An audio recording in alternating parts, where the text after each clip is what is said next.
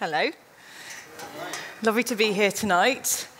And this sermon, this talk, I've titled Soft Hearts, Strong Bones Can't Lose. I don't know whether we've got any Dylan Panthers fans in the house. Anyone? Friday Night Lights? No? I really recommend it. That's why I've called it Soft Hearts, Strong Bones Can't Lose. Okay, straight into the reading then. It's from 1 Peter, beginning at verse 13 of chapter 1. So prepare your minds for action and exercise self-control. Put all your hope in the gracious salvation that will come to you when Jesus Christ is revealed to the world. So you must live as God's obedient children. Don't slip back into your old ways of living to satisfy your own desires. You didn't know any better then, but now you must be holy in everything you do, just as God who chose you is holy. For the scriptures say, you must be holy because I am holy. And remember that the Heavenly Father to whom you pray has no favorites. He will judge or reward you according to what you do. So you must live in reverent fear of him during your time here as temporary residents. For you know that God paid a ransom to save you from the empty life you inherited from your ancestors. And it was not paid with mere gold or silver, which lose their value. It was the precious blood of Christ, the sinless, spotless Lamb of God. God chose him as your ransom long before the world began. But now, in these last days, he has been revealed for your sake. Through Christ, you have come to trust in God, and you have placed your faith and hope in God because he raised Christ from the dead and gave him great glory. And just a couple of verses in 1 Peter chapter 2 from verse 11. Dear friends, I warn you as temporary residents and foreigners to keep away from worldly desires that wage war against your very souls. Be careful to live properly among your unbelieving neighbours. Then, even if they accuse you of doing wrong, they will see your honourable behaviour and they will give honour to God when he judges the world. It was really nice, wasn't it, seeing that those scenes from Canterbury when we were seeing Justin Welby just now calling us to the week of prayer.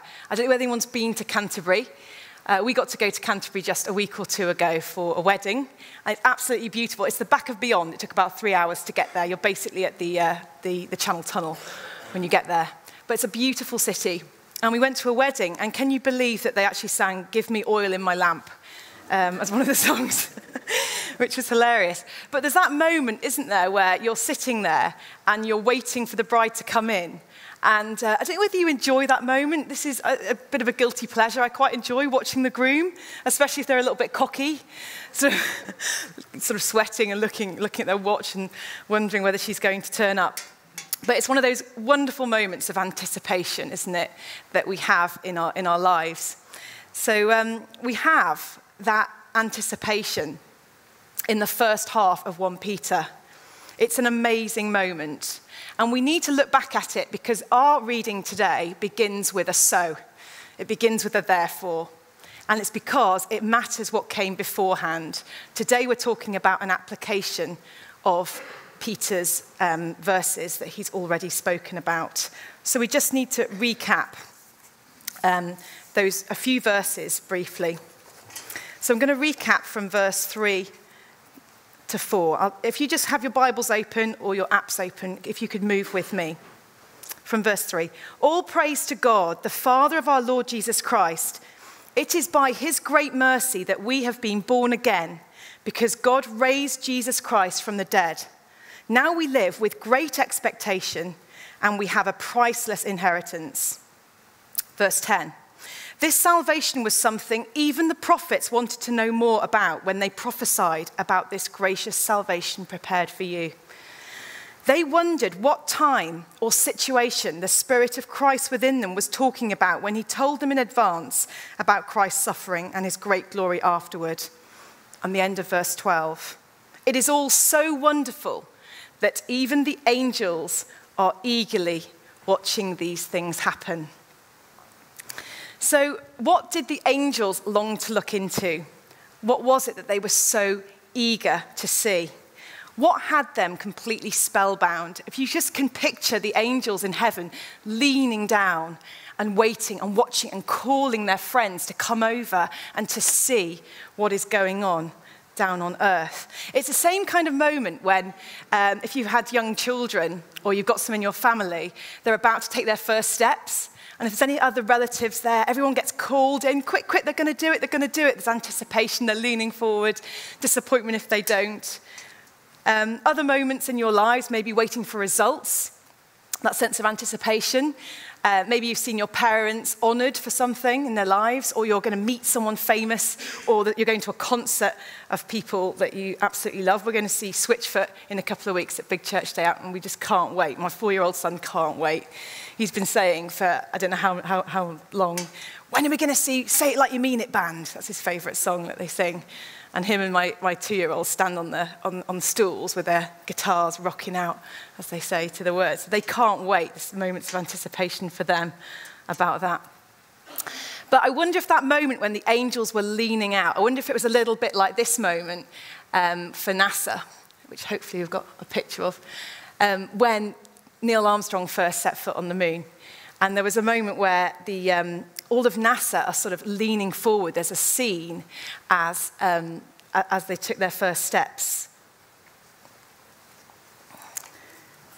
So if you could just hold that moment in your mind and then tear the comparison into shreds, because nothing compares to the event that the angels saw and looked into. Well, what was that event? It tells us in our reading in verse 19. For you know that God paid a ransom to save you from the empty life you inherited, and the ransom he paid was not mere gold and silver, it was the precious blood of Christ, the sinless, spotless Lamb of God. I'm just going to ask you to close your eyes just for a moment and just contemplate this amazing truth. And let's just let it sink into our souls. We were separated from God, and all of our wrongdoing completely held us back from friendship with him. We had nothing. The angels knew that the people on earth had nothing to look forward to except judgment. But they also knew that God had promised somehow to reconcile himself to man, to reconcile men and women to himself. But they couldn't figure out how God was going to do this. But then things started to unroll, and God became incarnate. And do you remember they were there with the shepherds singing, when the shepherds were on the hills, singing in heavenly glory, because they realized actually God was going to set himself on earth. But they didn't understand what could possibly be big enough to pay for our sin. Not just the sin of a small group of people, but the sin of the whole world. They probably had discussions about how much gold or silver it would take to pay, and realized that it couldn't cost anything. So perhaps they talked about what on earth could have that much magnitude that it could pay for all of our sin. And then as things start to heat up in Jerusalem and Jesus starts to get taken towards the cross, towards his death, the penny perhaps starts to drop. And with a mixture of horror and awe, they realized that, of course, the King of the universe, the Lord himself, would put his own body on the offering table and would spill his own blood. The only commodity precious enough to do it. The only commodity precious enough to buy us back. No wonder they sing, holy, holy, holy. They just can't get over what God did. Imagine them just shaking their heads in disbelief. Can you believe what he did? Can you believe how he did it? He said he was going to do it, and he did it. He did it 2,000 years ago in history, and we're witnesses that that happened and that Christ is risen. Isn't it amazing? Do we actually really get it? Do we really understand what God did? One song says, he kissed the guilty world in love. Have we been kissed by Jesus? This is one of my favourite paintings. It's called The Kiss, and it's by Klimt. And it's just such an evocative image. And if you can see that picture wherever you are, you can see that you have this male figure who is has this glorious gold gown. And I like to think of the black pieces in the gown as flecks of symbolizing the sin that he took on. But the gold symbolizing the glory and the white symbolizing the purity of Christ. But look at the woman. And if you just remember that in the Bible, actually, the woman often symbolizes the church. And the man symbolizes Christ. If you've got the woman, she's kind of leaning in. And at first glance, it really looks as though she's resisting him. And there may be some of that in the picture. She's kind of leaning her head back. But as you look closer, you can see that her eyes are closed. And her left hand is around his hand in a very sort of intimate, gracious holding of his hand there. And also her hand is flung over his neck. And she's just really relishing and enjoying that moment. But I wonder whether you can identify in the picture with the holding back of the woman, or whether you can identify with the leaning in and the enjoyment of it. Have you been kissed by God? Hermann Hesse, a wonderful philosopher and theologian of sort of 19th century, he said this: "At the first kiss, I felt something melt inside me that hurt in an exquisite way. All my longings, all my dreams and sweet anguish. All the secrets that slept within me came awake. Everything was transformed and enchanted and made sense." Do you remember the first time you felt that kiss of Jesus? Now, my husband James says it's quite hard for blokes to imagine Jesus kissing them in a romantic way. I can appreciate that. So how about this image by Charlie Mackesy? And it's the image of the prodigal daughter or the prodigal son. So in this image, you have the father with his hands. Look at those hands. It's just breathtakingly beautiful, the way that he just has the back of his son or daughter, and then he has their ear, and he's just pulling them close to himself. And that the son or the daughter just gets lost in his embrace and can hear his heartbeat and feels so wanted and so loved. And I just hope for you that there is a moment when you knew that incomparable love of the Father, that incomparable love of the lover, and that you felt that you were kissed by God. And that is really important as we go into the other half of 1 Peter today, that we have a grasp of the love of God, the incomparable love of God, because our hearts have to be soft. Our hearts have to be soft. We need to stay hopelessly in love with God if any of the teaching about holiness is going to make sense.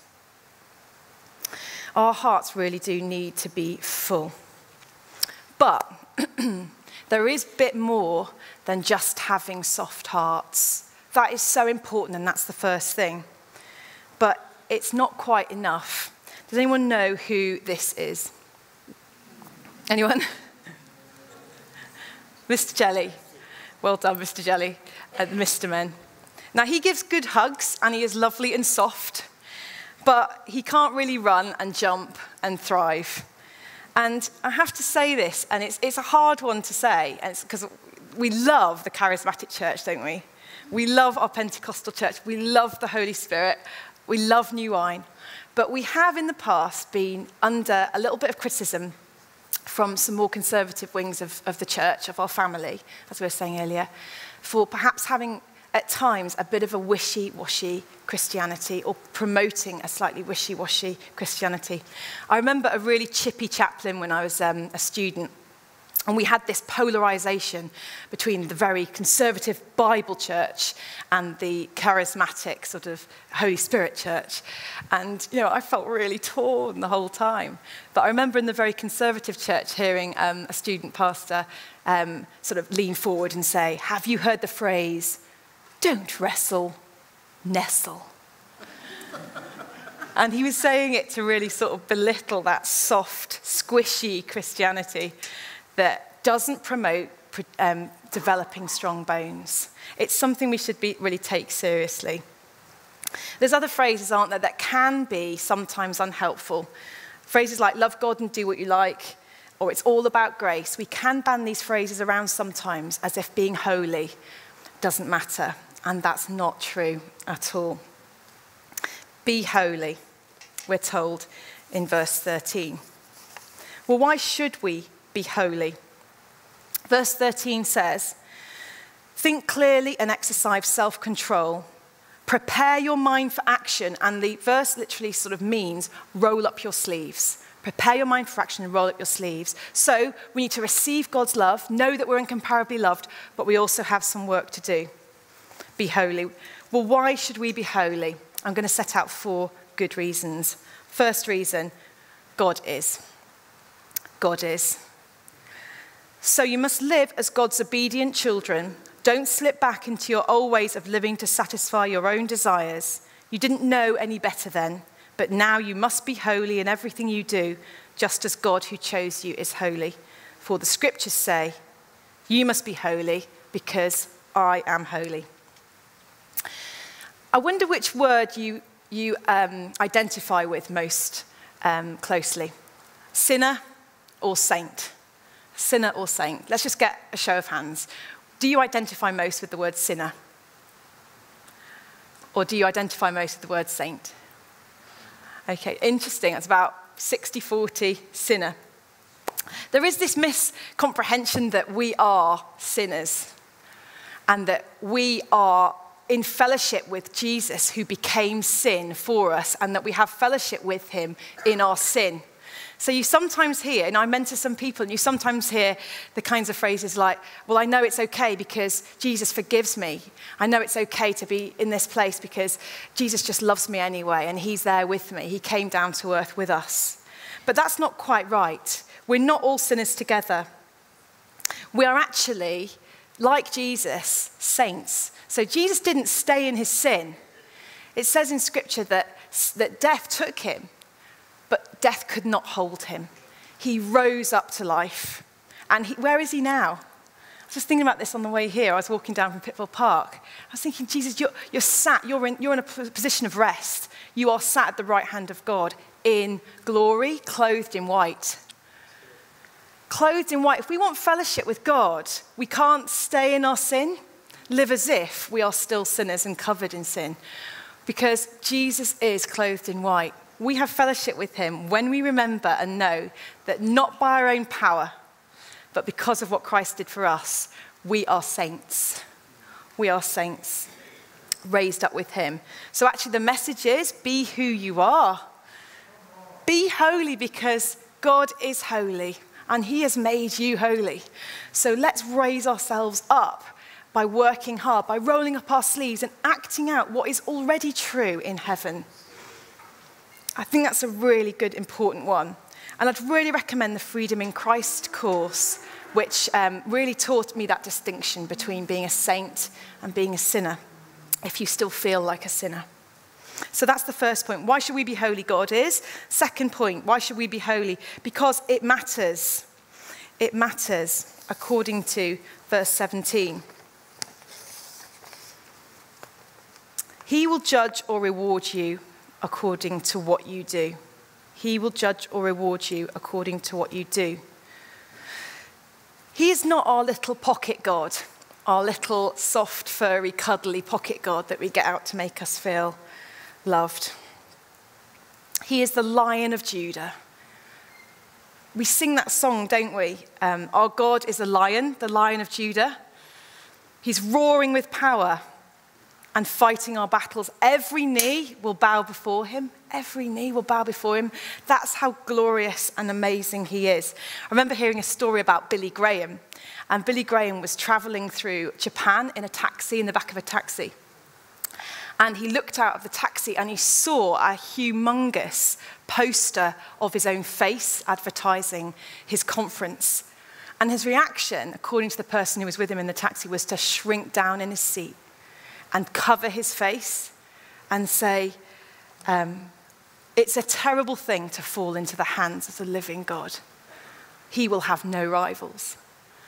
And his reaction was one of fear, like, I do not want to be put up on that pedestal because God has no rivals. According to one theologian, our knowledge of God as Father must not dispel our dread of him as judge. Is your God a bit too cuddly, a bit too Mr. Jelly-like? Remember Ananias and Sapphira in Acts 2? They lied to the Holy Spirit and they lied to the church and they dropped down dead. And it says that as a result, great fear seized the church. I mean, it would, wouldn't it? I wouldn't want to have lived in that particular era, in that particular church. That would be terrifying, wouldn't it? But do we fear God enough? I think it might have been Mike Pilavachi, but I've definitely heard years and years ago, and for some reason it stayed with me, that there's a helpful analogy that God's power is like that of a mighty volcano. And in comparison, the enemy's power is like a frog's fart at the bottom of the volcano. My son will love it that I said the word fart in a talk. But if we don't fear God, we're going to fear someone else, aren't we? We're going to fear people, or we're going to fear the enemy. And actually, we hear too much talk about fearing the enemy. Actually, we should fear the Lord. We should fear God. So the second point is, it matters. How do I fear and love at the same time? How do I fear and love at the same time? I think a really good analogy might be, if you can see a very healthy relationship between children and their parents. We're taught in Scripture to honour our father and mother, to honour our parents. And we don't always do that, I think, particularly in our culture. But it's lovely, I'm a parent, and it's lovely to see children honouring their parents, loving them, being intimate with them, but minding them as well. I think that's quite a helpful picture. Thirdly, sin destroys. Sin destroys, another reason why we should be holy. We are temporary residents and foreigners, and we're told to keep away from worldly desires that wage war against your souls. Wage war against your souls. Andrew was speaking this morning on the same passage, and he talked about dual nationality and the fact that the Bible says there is no place for dual nationality. Rather, we are foreigners and temporary residents here on earth. If we're not temporary residents and foreigners on earth, then that means we belong here. But our home, our residency is in heaven, and it's one or the other. It's either heaven or it's here. So we have to remember that we are in a battle and that we need to be distinct. So what does it mean to be distinct? It means that we should be different in the way that we live.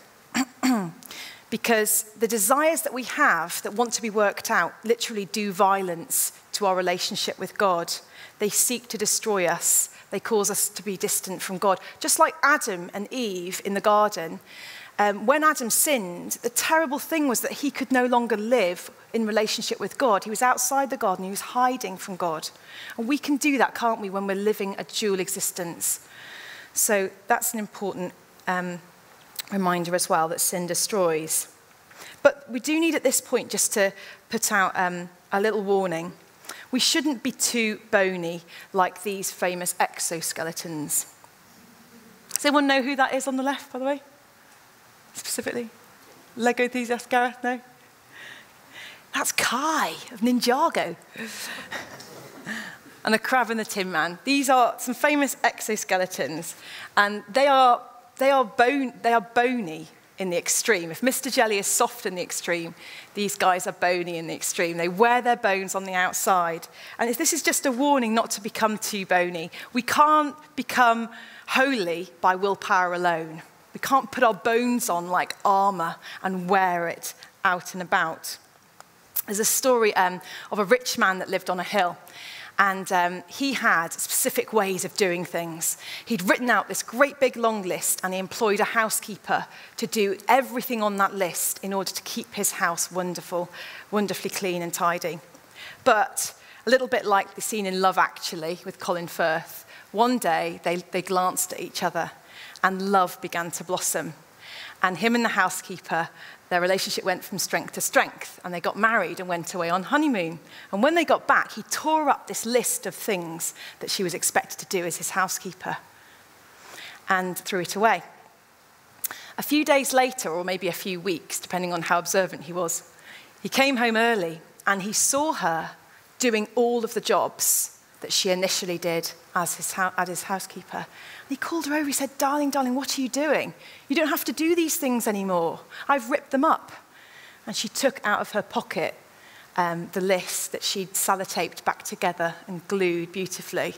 And she said, because I love you, I want to do the things that please you. Now, please forgive the sort of very extreme sort of gender role picture, but it's quite a helpful one. She knew what pleased him, and even though she didn't have to do it anymore, she wanted to do it because she knew she loved him. And isn't that true for us? We know what pleases God because Scripture is full of what pleases God and what displeases him. So if we do love him, if our hearts are soft, then we will do those things that please him. But there's another reason as well, and that's that other people are looking on. And other people need to see our soft hearts before they see our bones. So lastly, fourthly, holiness saves others. Holiness saves others. Be careful to live properly among your unbelieving neighbours. Then even if they accuse you of doing wrong, they will see your honourable behaviour and they will give honour to God when he judges the world. People are watching. In fact, they watch foreigners more closely than they watch residents. And they expect something different of us who claim to be Christians. They expect something better. If they see us acting just the same as everyone else, they won't believe there's any substance to our faith or that we offer anything unique. So what can we do? Here's one paragraph from Hesse again. To hold our tongues when everyone is gossiping, to smile without hostility at people and institutions, to compensate for the shortage of love in the world with more love in small private matters, to be more faithful in our work, to show greater patience, to forego the cheap revenge obtainable from mockery and criticism. All these are things we can do. There's lots of small things that we can do because we are being watched. I'm part of an Open the Book team that go to a local school and read Bible stories. It's not a Christian school, and we are inspiring some quite critical comments, looks, sometimes blanked a little bit in the playground. There was one conversation that was overheard just recently where a very sort of secular atheist lady was trying to drum up some support against the Open the Book assemblies. She'd already taken her daughter out, and she wanted to see if there were any other parents that felt similarly to her. It doesn't feel nice, but it's attracting, because we're trying to hold out the word of life, we've got to expect that that will attract criticism. And I'm just so encouraged by this verse. It says that though they accuse you of doing wrong today, they will give honor to God on Judgment Day. How encouraging is that? You know, do you have secular atheists around you, or humanists, or cynics, or just people who are plain indifferent, but who accuse you of doing wrong? If you do, take heart today, because this verse encourages us to have hope and to pray for those exact same people who are the antagonists. There will be many former antagonists in heaven. Paul shows us that. If you're not attracting criticism from others, we might just want to ask ourselves, why not? Is it because we're not doing anything distinctive? Or is it because actually we don't know our neighbours? I think it's we're such a wonderful church. There's so many deep, wonderful friendships that it's very easy to have a love in, isn't it? Think about the last few socials that you had. Was it all Christians? Or was there a mixture of Christians and people who don't yet know Jesus?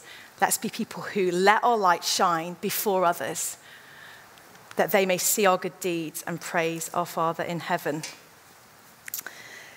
I'm just going to end with a story, and I have told it before, so forgive me if it's a repeat, but this just illustrates the point beautifully. My Uncle Keith was on national service after the Second World War, and he was on a boat with an RAF squadron heading out for Cyprus, and he was billeted with some other airmen, and every night one of them would kneel by his bed and would pray. And the other people in the squadron, in the billet, would laugh at him. They would try and knock him off balance with a pillow. They'd throw bits of paper at him. But every night he carried on faithfully. Every night he knelt by his bed and he prayed. And my Uncle Keith said he laughed along. He thought it was hilarious waiting to see what someone would do that night to try to distract this guy. You can imagine his thought process. Did he think to himself, shall I become more relevant? Shall I just do this quietly so I don't offend anyone? That's the kind of thing we might consider doing, isn't it? But he didn't. He carried on. And before that boat got to Cyprus, my Uncle Keith had put his faith in Jesus Christ. And through him, my mother became a Christian, and through her, me and many other members of our family. I'm so glad he stuck at it. I'm so glad he kept kneeling by his bed every night and didn't stop. If you are attracting criticism for your faith, don't stop. Love. Have that soft exterior, that soft heart. Have that fleshly look, that overlook things. Be kind, be gracious, but have those strong bones inside growing so that we are people of substance who do what's right, who can join with the angels and sing, holy, holy, holy. So there's so much to gain. Soft hearts, strong bones, we can't lose because Christ has already won.